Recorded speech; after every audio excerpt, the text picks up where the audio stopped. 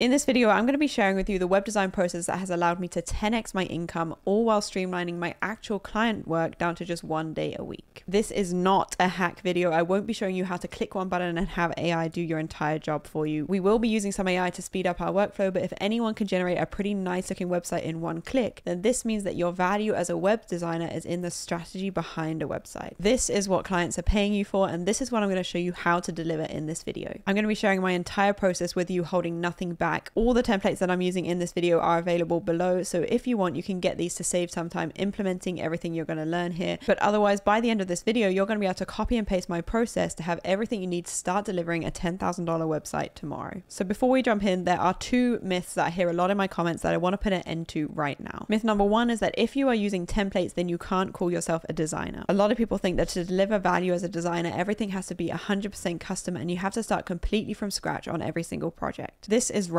Design is about solving a problem, and so if you solve this problem for one person, then it makes sense to take that solution and reuse it to help more people solve this same problem. And of course, there's going to be certain aesthetics and messaging that you want to be custom to each and every client, but the truth is that there's a simple formula that works and stays the same for every high converting website. And so you want to create templates as much as possible around the things that stay the same for every single project. And what this allows you to do is deliver more and more value to your client. You have more time to spend going above and beyond to deliver custom solutions when it comes to the strategy, the aesthetics, and the messaging, because you're not wasting time building out the same pages and features from scratch every single time. And so myth number two is that you need to know how to code to land clients as a web designer. All clients care about is it going to make me money? Is it functional? Does it work and look great? And how quickly can you deliver it? They do not care how you get there. So it's your job to choose the best tools for the job that are going to make yours and your clients' lives easier. Which is why, even though I know how to code, I choose to use no-code builders instead that make my workflow quicker and my clients' lives easier too. So with that being said, let me go through the tools that I'm going to be using. So for the website build, we're going to be using Framer. This platform is honestly the best thing to happen to me as a web designer. I recently switched over to Framer and it has made my workflow 10 times quicker, and you'll see why by the end of this video. If you're a designer that's used to working in Figma, then this is going to feel very familiar to you. The layout is very similar and it functions on the same freeform canvas, which gives you complete design freedom. So whereas before my design process would be to mock up the website in Figma first before actually building the website in another platform, now you can skip this step and design and publish the website within this one platform. And unlike other drag and drop platforms that are more designer friendly, like Showit for example, Framer actually has much better structure and responsive design that creates a more robust website, which is why I know a lot of web design agencies are also making the switch from Webflow to Framer. So we're also going to be using Figma to put together the strategy PDF to present to the client. Next up is Notion. This is where I manage my entire business, and so you'll see a lot of the checklists and templates organized in here. And of course, we're going to be using ChatGPT to speed up our workflow. So to give you a quick overview of the entire web design process, this is the timeline that I use for most of the projects that I work on. And this is the best way that I found to break up the design process to give me time to get everything I need from the client and also minimize revisions by making sure I'm on the same page as the client throughout the entire project. So I'll carry out some research and then we'll have our strategy meeting. The strategy then needs to be approved before we get to designing, and then I'll break up the design into two phases. First, the homepage design and then the entire website. And of course, this timeline is going to vary depending on the type and size of the project and how quickly you can implement each stage. And this is going to come with experience. So you'll want to give yourself more time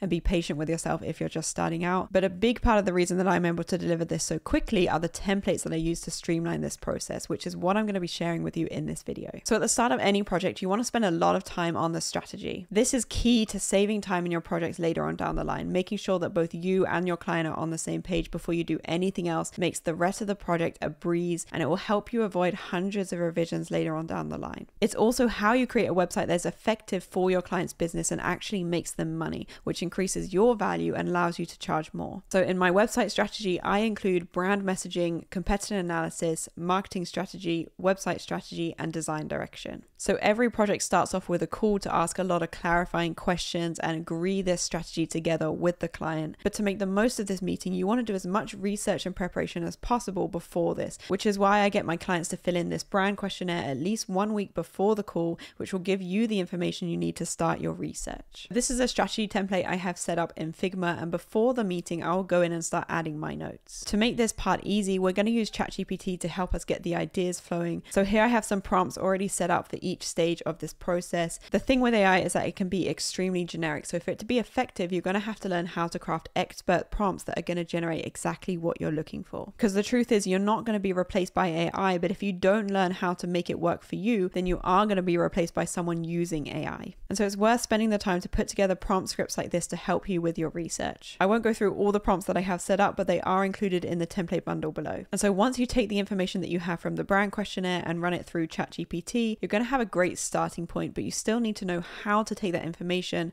and use it to put together your strategy. And the goal here is not to put together a perfect strategy, because so far you've only had one conversation with your client and got some answers on a questionnaire. So the likelihood is there's going to be nuances about your client's business and their audience that you haven't fully understood yet. But turning up to the meeting with these ideas is going to give your client an opportunity to clarify things and really get on the same page with this messaging, so that by the end of the meeting, they have a really clear idea of what you're trying to do and you've agreed the strategy going forward. So the first step is your brand messaging. Any website is 90% psychology and 10% design. And so a huge part of your job is to understand sales psychology, copywriting, and brand storytelling to help your client put together this messaging. So the method that I use with all my clients is to put together this brand story script. And this is from the book Building a Story Brand. I went through how to put this together for yourself in this video here, and the process is exactly the same for your client. And so if you haven't already, go back and watch this to get a more in-depth look at what a brand story script is and how to use it. But essentially, this is all about crafting a story for your brand or your offer in order to connect with your customers and get them ready to buy from you. And to do this, we need a really good idea of who the audience are and what problems we're solving for them. And so once you've clarified this and have run these through ChatGPT to get some ideas flowing, you'll be able to come in here and start filling this out. For example, these are the key messaging points from your story script. Don't copy and paste everything from ChatGPT into here. Just grab bullet points and ideas, because you're then going to go through this with the client and they're going to be able to add to this. Ideally, they know what key problems their audience are struggling with and what messaging works better than anyone. So going into our meeting, my notes might look like this, and then when I go over this with my client, they can see where I'm trying to go with this, so they might add a couple of extra points or tell me that these points here aren't really relevant to their clients. And then after this meeting, you can take this and write it up, and the purpose of doing this and putting it in this document here is that it gives your client clear messaging that they can use throughout their marketing and their website, and they can then share this with their team or anyone else they're working with. So the next step is competitor analysis. So in your questionnaire, you've asked for info about their key competitors, and you can also do your own research here too, because a lot of the time, especially if it's a smaller business that's coming to you, they might identify their competitors as other smaller businesses like theirs because they think that those are the people that are on the same level as them. But the reality is that as a small business, your key competitors are usually the big dogs in your industry. These are the people that your customers are actually comparing you to. And so it's your job to help your customer elevate their brand presence to position themselves alongside these industry leaders. So once you've identified who these people are, you want to analyze how they set themselves apart, what they do well, and what are their weaknesses. And this is going to help you identify the key opportunities that you have to establish your client's business and set them apart in their industry, which is what's going to help you put together your creative direction. Now, I know some people like to offer brand and web designs as a package deal, or you might prefer to only work with clients that already have their branding sorted. Either is fine, but regardless of how involved you are in the visual branding, you still want to put together this visual direction to make sure you and your clients share the same vision before you get to designing. So in your questionnaire, you've asked some questions about their visual preferences, and so now it's your job to take your client's vision and any existing assets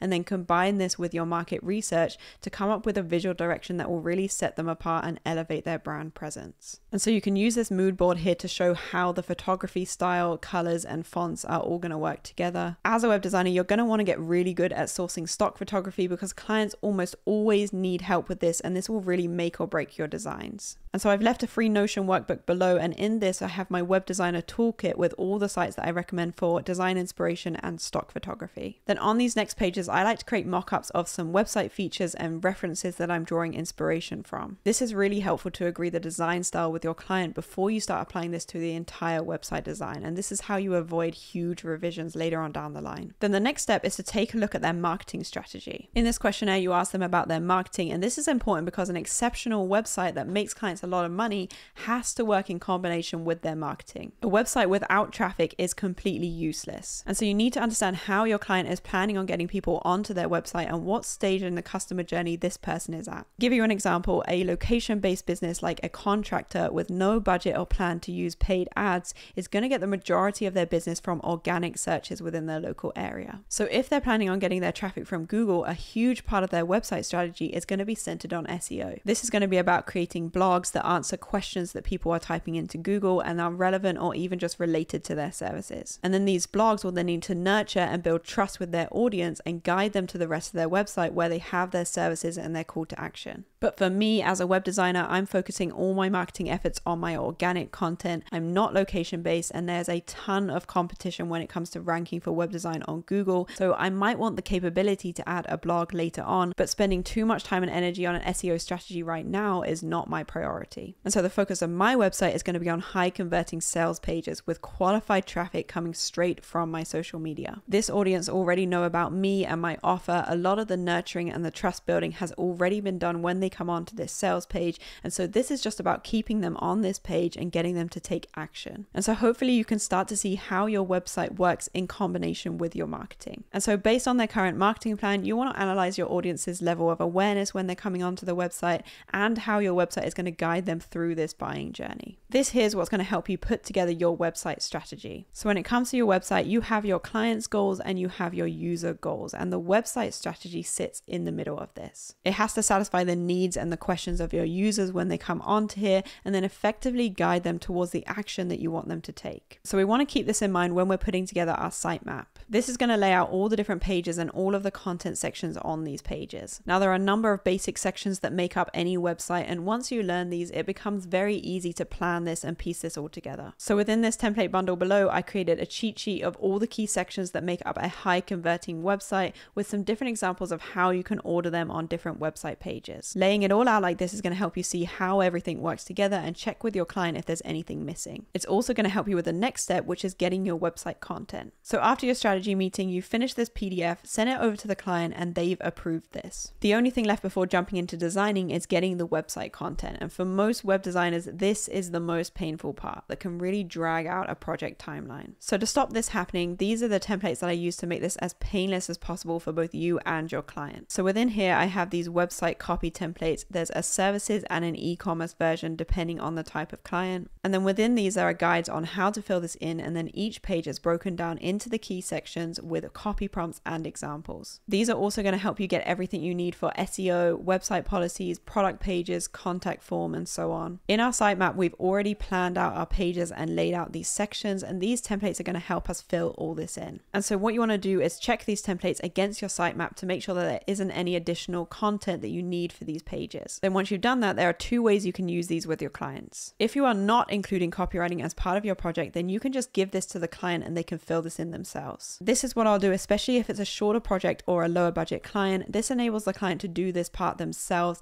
and it breaks it up so it's easy to manage and your client knows exactly what you need. And if they're working with a copywriter, then often they want an outline like this so they know the strategy and the intention behind the content. But if you're including copywriting in your project, which I recommend, then I would use this template to get everything you need from your clients. Again, before your strategy meeting, go in and make some notes in here, basically to make sure that you know what questions you need to ask your client to fill in any of the gaps. Then you can fill this in as much as possible from the messaging that you've agreed in your strategy session. Once you've done this, you can give it to the client to fill in any gaps and approve the messaging that you've written up. Make sure to let them know that it doesn't need to be perfect, just add their notes in here and then you will help them write it out properly. It's up to you what works best for you and your clients, but either way, having these templates ready to go is going to make this so much easier and quicker so you can actually get what you need to start designing the website. Okay, now is the fun part you've been waiting for. Most designers will be itching to jump straight into this from the start, but all the hard work that you put into the strategy and the website content is about to pay off. The hard part is done, and now you have as much freedom to be as creative as you like. And if you've already set up your website platform with the right structure and templates ready to go, then this part is really easy. The last thing you want to do is start from a complete blank slate. There are certain things that are going to be the same for every single website builder, and so as much as possible, you want to set these things up once and then reuse this for every client, which is why I recommend sticking with just one website platform, because you can have all this set up and really streamline your workflow. So let me show you how I have my website template set up. As I mentioned before, we're using Framer here, so you can design straight into the platform, and when you're done, all you need is to hit publish. So within Framer, I already have the essential sections needed for every website laid out. These are the same sections that we broke down in our website copy templates and that we planned out on our sitemap. And so the key to a really fast workflow is utilizing components and site styles. These are two things that a lot of website platforms have, but Framer has the most user-friendly setup that I've seen from a design perspective. So each of these sections are set up as components. And what this means is that when you make changes to one of these, it will also change this section wherever you use it throughout throughout your design. So the most obvious things to use this for are your buttons, your navigation bar, and your footer. But a lot of the content sections will repeat on different pages too. And so having these all set up as components means that you can quickly make design changes that implement on every page at once. All of these sections also use site styles, so that when you change your site color palette and fonts here, these all change throughout the entire website too. So what this means is that if you design everything in the right order, then you can very quickly design and build an entire website in very little time. So let me demonstrate. When I sit down to build a website, I will always work from a checklist here. And so step 1 is using the sitemap, create all your pages and put these sections in the right order. Step 2 is to change the site styles to set the colors and the fonts. Step 3, you want to make your way through these sections here, starting with the global assets like buttons, navigation bar, and footer, changing the style of these to match the visual direction from the strategy PDF and create a unique visual identity. Step 4, now it's time to copy in the website content and design each of these sections. Starting with the homepage, you can see as I change all of these, the other pages start to fill out as well, where we're reusing the content sections throughout the website. If there are sections that will have different content on them on different pages, then you can separate these from their main component. For example, you might want to show different testimonials on your sales page to your homepage, and so you would change the design of the testimonial section on the homepage first, and then on the sales page, you can select detach instance, and it will let you change the testimonials here without making changes to the rest of these sections. And so you can see that by doing it in this order, you're able to very quickly implement a consistent design across the entire website. And because of how flexible the design is in Framer compared to other platforms, you can create a completely unique website in just a few hours. And so this is why Framer is an absolute game changer for web designers. This is the smoothest and quickest workflow I have ever had. If you want to use this setup for yourself, then you can get this exact Framer template below with all the checklists that I use for designing and launching a website. All the other templates you've seen in this video are also included: the brand questionnaire, ChatGPT scripts, strategy PDF, and website copy templates. And so you can take all of this and literally copy and paste my business to start delivering websites like this to your clients tomorrow. But otherwise, even if you're not working in Framer, I really recommend taking the time to set up the processes you've seen in this video in your desired platform, because this really is the key to how I was able to 10x my income while working less than I ever have before. After watching this video, you have the knowledge to go away and deliver a website tomorrow. And if you've watched the other videos in this series, you also have everything you need to start attracting clients that are willing to pay this. So if you haven't already done so, make sure to go back and watch these videos. And if you've made it all the way through this series, thank you for being here. I truly appreciate all the love, and drop me a comment below with what you'd like to see next on this channel.